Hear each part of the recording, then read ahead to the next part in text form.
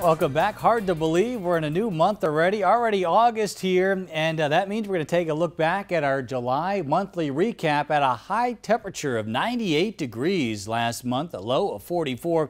Precipitation wise, we've done a little better here in this past week, but we're still below average. We only picked up just shy of 2.5 inches this past month, and normally it's 3 3/4 of an inch of precipitation. So we'll still take what we can get for sure. Check out a closer inspection of that rainfall last month, and you can obviously tell that most of the days in July were dry here in the Twin Tiers. And again, that actual rainfall total 2.41 at the Elmira Corning Regional Airport. And even more impressive were the temperatures. Every day except 3 this past month, we were above average in the temperature department, and 11 days in July, we were 90 degrees or better. So definitely feeling like summer this year here in the Twin Tiers, and we're going to get back close to 90 again towards the end of this week. Few evening showers and thunderstorms tonight, otherwise partly cloudy, partly sunny tomorrow. Just a stray shower possible in the afternoon, near 90 by Friday, and we're calling for mainly dry conditions for the weekend.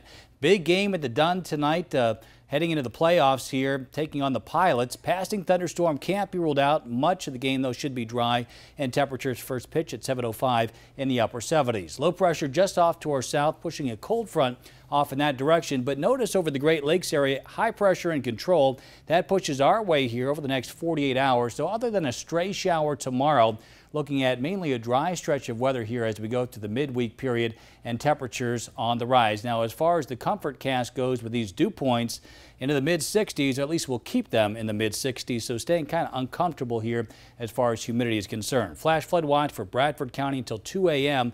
and flood advisory continues just until 6:30 for Chemung and parts of Tioga County in the southern tier, just because of these pockets of heavy rain that are moving through, the worst of which now up towards the Spencer-Van Etten area with some heavier downpours, but all this should diminish here in the next hour or so, and then some pretty good rainfall here over Tioga County and the northern tier of Pennsylvania, although the rainfall rates there not quite as intense. Farther back to the north and west and through the Finger Lakes, where we really could use that rain, dry conditions persist. Temperatures, well, dependent on where it's raining or not, but only 71 in Erin, but we're still looking at near 80 in Penn Yan and Watkins Glen, 74 in Elmira. And by the way, I have to wish a very happy anniversary, 57th anniversary, to my weather watchers Rich and Roseanne watching right now in Wellsburg. Congrats on reaching that milestone. Future track tonight showing the showers and thunder showers pushing off towards the south and east. Just some scattered clouds and some patchy areas of fog out there. Tomorrow can't rule out a stray shower, but much of the day will be dry. Temperatures low and mid 80s. Again, humidity wise, rather uncomfortable once again. And Wednesday, maybe a sprinkle in a few spots. Nothing more than that, though. We're going with a dry forecast right now. Temperature staying in the mid 80s. For today, we forecast 82, 84, the unofficial high. Tonight, evening showers and thunderstorms, otherwise partly cloudy, down to 61. How about an 84 for tomorrow's 5-degree guarantee? Just a slight chance for a shower. First warning 7-day forecast showing the heat building through the week. 90 by Friday. Obviously, race weekend here at WGI.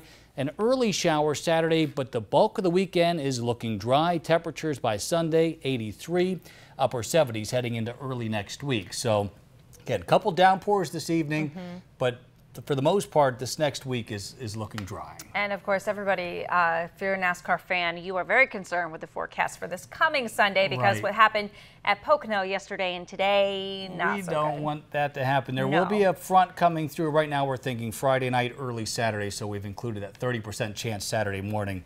Otherwise, it should be dry this weekend. All right, Joan, welcome back. Thanks.